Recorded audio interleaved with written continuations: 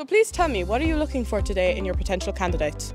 We're looking for someone who is responsible, who is creative, and who has great leadership skills, and obviously someone who is kind.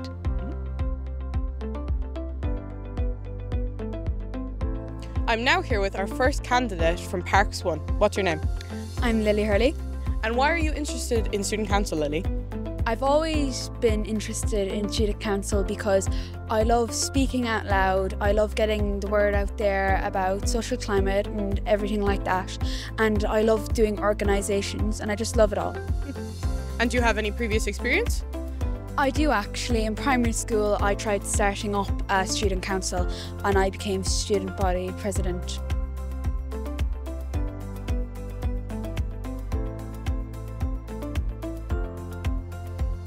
Can you tell me your name? My name is Kieran Parker. And why are you interested in Student Council, Kieran? I think it would be a fun new experience for first year. Perfect. Do you have any experiences on previous committees or councils in your school? Yes, I was on student council in 6th class in my primary school. What's your name? Avian O'Donovan. And tell me, Aveen, why are you interested in Student Council?